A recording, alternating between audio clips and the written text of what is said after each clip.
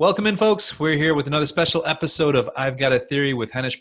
Today, my guest is Jason Sparks, one of my good friends from University of Michigan and in college. We probably met each other in 1998 or 1999 and been friends since then. So it's been over 20 years. So congrats to us for that reason. Yes, it's been a good 20 years, man. Yeah, so we haven't seen each other as much in the last few years, but we've been busy with families and business and stuff like that. And now we're in different cities, as opposed to when we both lived in Chicago together and got to hang out and watch Michigan football and play flag football and et cetera, et cetera. So good to see you. Thank you for coming onto the show. And it's interesting because as much as we had an excellent college experience, I would say, I'm speaking on your behalf, even though we were in different fraternities and stuff, we still got to interact quite a bit and had a good experience at one of the best colleges on the planet. But you've got a theory on this. Tell me more, Jason. I do. And you're right. I can easily say that I had a fantastic college experience. You and I met there at the University of Michigan, and the college experience has been part of American life for many decades. But my theory is that unless there are some significant changes with how the American college system is set up, this will become the traditional four-year college experience will become a luxury in the not too distant future. And I'm thinking about even when both you and I have young kids. So even when our young kids get ready to go to college, this could be a luxury, or there could be alternate paths that people take to careers rather than going to a four-year university. Yeah. So tell me more. Why do you think that's the case? Why do you think that it's going to become a luxury good? Well, there's two big pieces here. The one piece that people have heard about quite a bit is the cost of college is incredible. I mean, it costs more to go to college in America than pretty much anywhere else in the world. We've seen the debt numbers. Now it's $1.6 trillion in student debt. And looking at, I was looking at, because I was interested. So when you and I went to University of Michigan, the cost for a student to go to school for in-state tuition was around $12,000, and you were an in-state student, and I was an out-of-state student, and around then it was about $28,000 a year for an out-of-state student. Right. And even back then, that was quite expensive, by standards at that time. That was, in the late Yeah, it was 90s. double the other state colleges or more for me as a Michigan resident to look at the other universities that were half or less. Yes, exactly. And today, if you're going to Michigan, in-state is around $28,000 or more per year, and out-of-state is about $64,000 per year. And that's with the housing included, which you're looking at the first couple of years. A lot of students live in student housing. But you still got to pay for it, whether you live in Yes. student housing or off campus. Doesn't matter. Yes. So you're looking at, the cost of college has dramatically increased in the past 20 years since you and I were in school. It's obviously far surpassed income level increases in that time. So, the average family, a university like Michigan and many other state schools are just not really affordable. So that's one of the big pieces. And the other piece is that the value of a college degree has changed dramatically as well. And I would argue that probably when you and I went to Michigan, that change was starting to kind of happen in society, where in our parents' time, going to college is pretty much a guarantee on a successful career, easy path to a good job. When you and I went to school, I think there was still a lot of value in having a degree from a notable university, and most of our friends didn't have too much trouble finding a job after school.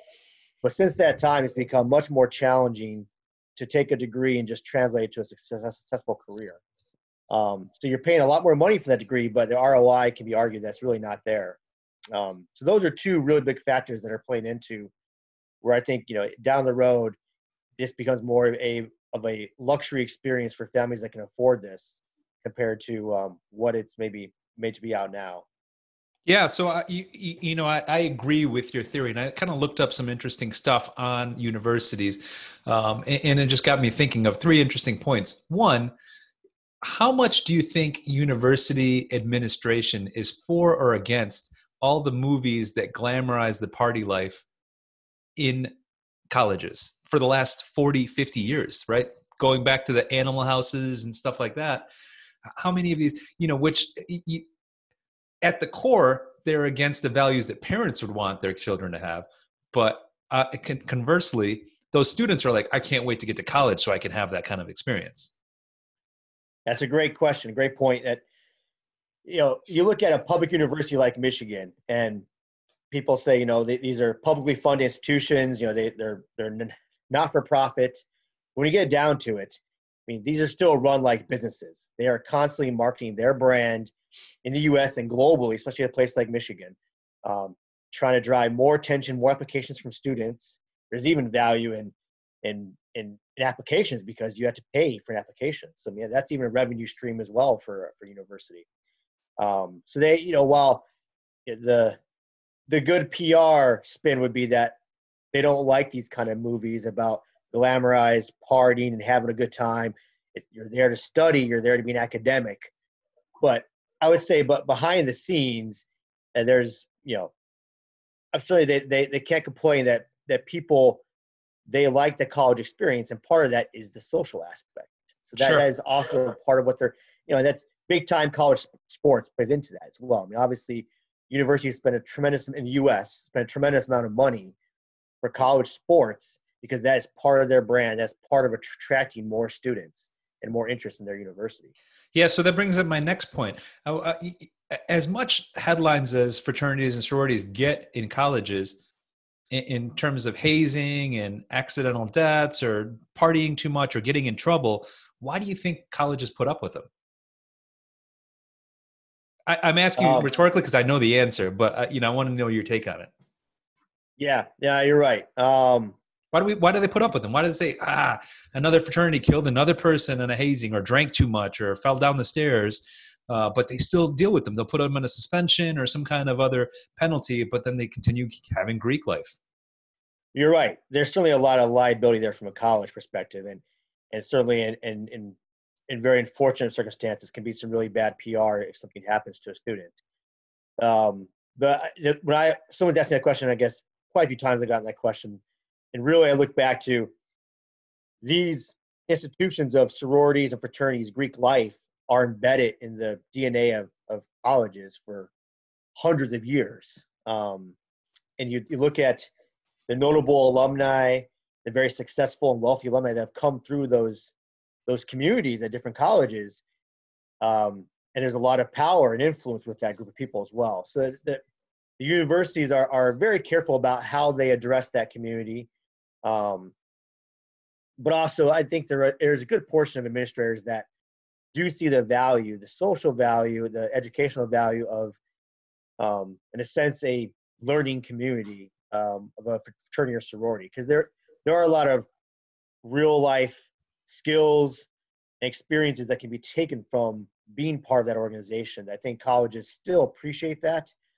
But again, they're careful with the liabilities. That's why you see a lot more activity around policies and guidelines and education to their members, and everything they can possibly do to mitigate that risk and help ensure that that there are no crazy incidents that would cause So here's the gist of it. You're on the right track. People, they do this with surveys, and it's all based on metrics. And you got to the point earlier, which is these are organizations that are concerned with the number one thing that most organizations are concerned with, which is self-preservation, one, and then two, growth, right? Because if you're not growing, you're dying. So the most important thing is, how do we stay relevant? How do we attract students? How do we attract teachers? How do we attract the best administrators? And most importantly, how do we attract donations? So the colleges have found out that if you're affiliated with a Greek organization, you have a better memory of good experiences and a better social network. Sure. And you're that much more likely to donate to your college in the future because you have fond memories of your experience in Greek life or with other organizations or with the sports teams, going to the football fields and the baseball games and stuff like that. And so they have to have those because that really locks in a student's and alumni's perspective of that university, and having those sports every weekend after you're an alumni to watch and support your school. See, when that donor calls up and says, hey, are you ready to donate and make a gift to your university? You're more compelled to do so. So it has to go back to donations, which brings Absolutely. up my third point about colleges, which is take a guess at how much the executives, the chief executives, the trustees make at some of these universities. Now, let me turn that question back. What's a really good salary for an executive at a company? Ooh, well, it depends what kind of company you're at, but I mean, Pick you any know, company.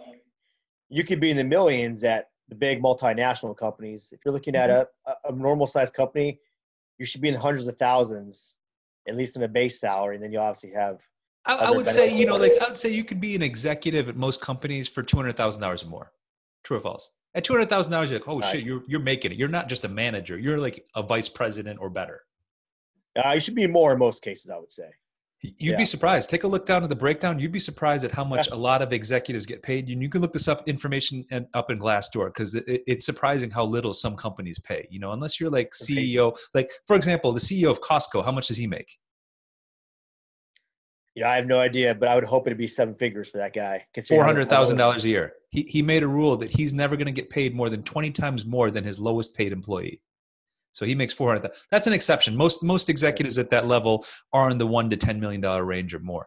If you run a Sure. healthcare organization, like if you run United Healthcare Insurance, that dude a few years ago, I remember seeing something like he had a $400 million paycheck plus a $600 million bonus. So he made $1 billion, but that was on the very high end of salaries. So But for the crazy. most part, most executives are making between $200,000 and $600,000. If you're a Wall Street broker or a banker and you have a great year, you might make 2 to 5 million. I looked this up recently. The top administrators in the United States, the top 50 make over $1 million in salary and compensation because they also get housing stipend, car stipend, club memberships, expense accounts. Their Sure. kids get free tuition. They pay, the universities pay their insurance, their term life insurance, et cetera, et cetera. So the top guy, I'm looking this up, is a name named Ronald Mactley at Bryant University, which I had to look up Bryant University because I'd never even heard of it. Some like random small town college in like the Northeast. His total compensation was $6.3 million. Amazing, right? $6.3 million. So now at this point, it's like, what's the purpose of these people? And I looked it up. The purpose is they're supposed to be raising money. They're Yeah. fundraisers, right? So if you Yeah. pay a guy $6 million, how much does he raise? I don't know what's commensurate. Are you getting 100 to 1 return on it? Is he raising $600 million for the Sure. school? I'm not sure. Maybe, maybe not. I'm looking at this list and it's got pictures and faces. It's mostly old white men, which makes Yeah. sense for the demographic of universities. But at every university, anywhere down to Tufts and California Institute of Technology, these dudes are making $1 million plus. And if you look at the board of trustees and stuff, most of those guys make $300,000 plus. Even Yeah. trustee, I remember hearing about Lee Bollinger at Michigan. He left Michigan to go to like Tulane or something like that. And he went from like 850,000 to $1.7 million, Nice right, to upgrade, leave right? Michigan, which is an incredible thing. Which makes me think, shit, we've probably got to the wrong careers. How do we become college administrators to make 300,000 plus, even if you're just a bad one, right? Yeah. And now, when you look down the number, I'm at the Chronicle of Higher Education website, and you can buy these reports for like $250, but they give you quite a bit of information anyways. They're saying for every $1 million in the institute's expenses, 43,000 is just his salary. Damn, that's too Yeah. much. That's That's that's over crazy. 4% of a organization with tens of thousands of people goes to one person. Oh yeah. Well, you look at, I mean, all the big universities too. I mean, the professors also, there's some serious money being pushed out for professors across the major departments. There's a lot of money in higher education. It all leads to the cost of it is really expensive for Americans. I mean, I think I saw something about like that America spends more per college student than every other country except for like Luxembourg for some reason. I don't know why. I'm not sure Yeah. why Luxembourg is the one. But yeah, but I mean that just the amount of money we spend per student is incredible as a country. So anyway, so we're getting to the point that the people that work at universities are paid a lot. They always have Yeah. to build nicer buildings. The extracurriculars and the Constantly sports funded. programs, except for at the biggest universities where the revenue from ticket sales and merchandise can match the expenses, is a losing proposition. Except for the fact that they get donations on it. Even with my kids, you're right. I'm pushing for them to find out what they want to do because college is now too expensive to spend 4 years at or 5 years at to figure out what you want to do. You really should Yeah. be going to college and saying, I plan on being an engineer or I need to be an architect. or I'm going to be a Yes. doctor or a lawyer, yes, go to college. But if you're going for a general degree because you need to figure it out, it'd be cheaper to give you $20,000 to say travel the world for a year and meet some people Yeah. and have some experiences and figure out what you want to do. Spend some time chanting in a cave with some monks, or going on a long walk in Australia, whatever you need to do to figure it out, or read a few books. Because to spend time at college, there's a lot cheaper ways to have fun, experience the world, figure out what you want to do. Um, and that's what I know I'm pushing my kids for, is like, if we can't figure out what they want to do by the time they're done with high school, I'd rather just give them some money out of their college funds that I've been funding, their 529 plans, and say, Sure. let's sign you up for a university or some study abroad programs in Hong Kong or Croatia or Central America, just so you can have some world experiences and get some variety of experiences so you can figure out what you want to do, because it's too expensive to be stuck in a dorm room taking classes that you might not care about if you don't know what you want to do with your life. Yeah. No, you're absolutely right. A 4-year undergrad degree doesn't have much value to a lot of companies nowadays. What they like is they want to see experience. And you're right. People that have world experience, that people that actually have skills that have actually been tested in the real world, that's much more relevant to a company than just saying you have a degree at a college. And that's where I can see that there could be an alternate path down the road where companies start recruiting people instead out of high school, and you maybe have a longer internship or apprenticeship type program with a company, and then maybe that company sends you to a specialized 2-year program where they feel, okay, this is where we see your path long term, whether it's an engineering or some computer science type major, or business or whatever that is. Because I think it's especially when the amount of resumes that are pushed to different recruiters now, there's just not a lot to differentiate between people coming right out of college. Everyone just has a degree. When you have someone that actually has experience, that person definitely stands out. Yeah, absolutely. And yeah, you know this as well as I do in terms of reviewing. You want to see people that have been through the fire, that know what they're doing, and then you can hire them, Yes. not someone that's got a business administration general degree. And you're like, and then what? Yeah. That's why even back then it was so important to see leadership positions within clubs and extracurriculars, and being involved with the campus, because that shows that you're not just an academic, or you didn't just sit there and do some books. Yes. Because at the end of the day, you could find the course outlines for any classes that you're interested. Go to the bookstores, buy the books. You could probably even crash the lectures. Whether that's allowed or not, you could probably get away with it in some of these lectures halls that are 200 to 500 people. And if you really wanted to hear it from a professor or a TA, then great. But at the end of the day, if you can crunch through a book, you should be able to learn the concepts and figure out what you need to figure out so you can be good at this, right? You're going to see this a lot with as tech and engineering and science and type jobs are more relevant, that maybe formalized sit in a study hall, lecture hall, is the best way of learning. It might not be the best way to learn and get good experience in doing this. So it's interesting because, like I mentioned earlier, I think most organizations, their number one goal is self-preservation. How do we Yeah. stay relevant? How do we keep growing? How do we keep attracting people? And so that's why colleges put out all the stops to make sure students have a good experience, crank out movies, whether they support them or not, National Lampoon's Dorm Days, Sorority Raid, whatever it's going to be, because it's still showing the current generation of kids that going to college is fun and it's a wild time and you got to Yeah. go. And even if it costs your parents or your own student loans that you're going to be on the hook for $60,000 a year, $250,000 over the course of 4 years, well, it's worth it. They're selling an experience. Yep. Absolutely. And that's why that will probably be a luxury, because when you get to the point where college is going to be, reaching the point, like, okay, my financial advisor, when we first started setting our fund up for our first daughter, he said by the time she goes to school, out-of-state tuition in Michigan is going to be, for 4 years, $675,000. And I asked him, like, do you realize what you just said? Who in their right mind is going to be spending more than $500,000 to send a kid to college? Yes, it's just not practical. There has to be some sort of change in the system, or it becomes an extreme luxury for most Americans.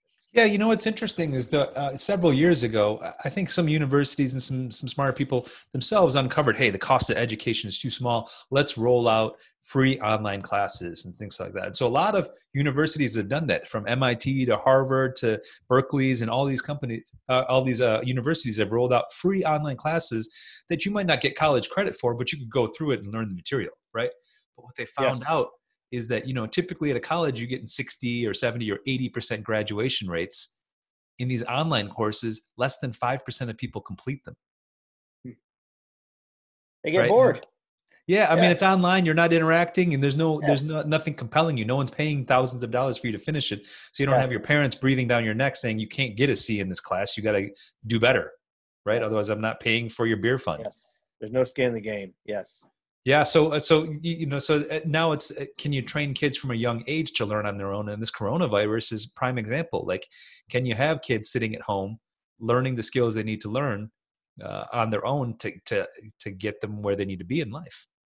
Yeah. And I've been a firm believer, like you just said it, I'm a firm believer my entire life that I'm convinced anyone can achieve anything they want in life, regardless of kind of what their education level is.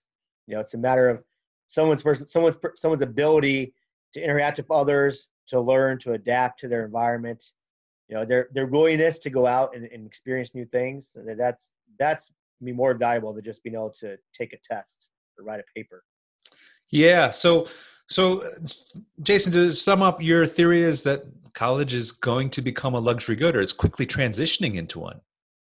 It is. It is. You hear a lot of politicians arguing for free college. So we'll see if that changes. But if not, yeah, it is. It will definitely be a luxury good. I mean, even if it's a free college, they got to figure out a way to make this cheaper, because I don't want to shoulder that burden of $60,000 a year per kid.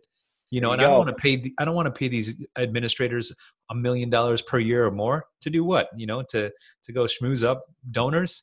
Let's just turn the cost basis down on everything, right? It's creating an opportunity. Like, you see the community colleges and stuff like that, and like they do it. How are they teaching kids for $2,000 a year? Yeah, their costs are much lower. It's all about costs. I mean, but the thing is, the rest of the world has figured this out, so it can be done. There are models that prove this can be done in a very effective way. We Well, just need the problem is that you got all these people that are making $1 million plus. Guess what they want? They don't want to lose that job, of right? course So not. they're Yeah. going to be pushing hard to keep the status quo, and to Yes. keep getting their raises. Because, when I was seeing these reports, several years ago, the number of administrators that made more than $1 million was very small. And now that number's like gone up by 20-fold in the last few years, as the impetus for universities to attract top talent for fundraising has increased. They're now paying a bunch of money to get people to come in and get them to try to rally their donor base and their foundations for their endowment of hundreds of millions of dollars, and how much they get paid. So it's nuts. It's a crazy system. It's what we've got now. I'm hoping there's something better out there for by the time our kids go to school, because neither of us wants to pay $600,000 per student per kid. Because I won't be able to. Yeah, no one will be able to. it's not going to be possible. I have No, I mean, three. they're saying that it's going up at pretty much the same rate as healthcare costs, which is roughly 16% a year, right? And if you Yeah, figure, regular inflation is 1 to 2% a year, 16%, like on the rule of 72, that means every 4.5 years, the cost of tuition doubles. yeah, it's amazing. I just can't fathom the idea of spending over $100,000 a year for tuition. It doesn't make any sense. Well, yeah, it's tuition plus housing, but either way, Yeah, it still doesn't make any yeah, sense. So we got to find a different way out for our kids before. yes, So we got about 13, 14 years to plan this out, homie. yeah. It will come on as fast, but hopefully, I think a lot of people are thinking about this. It's not just you and I, thankfully. So I'm hopeful. I'm optimistic that there will be some solution at some point in the next decade, because it'll come to a breaking point, and someone's gonna have to do something. Well, brings up my next theory: is like, what are you going to do with all these abandoned universities now? Especially now with coronavirus, we might shift learning indefinitely. We might not be able to pack lecture halls with 200 plus people at a time, shoulder to shoulder, bumping elbows, dropping pencils, et cetera, et Sure. cetera. I'm sure they'll all become Amazon facilities as Amazon continues to expand. That's true. They need some more warehouses. Well, Jason, I Yes. appreciate coming on my show. You just listened to another episode of I've Got a Theory with Henish. Please comment, like, and subscribe. I'd love to hear what other viewers have to say about college. and the college experience going forward. Thanks for joining me. Thanks, Henish.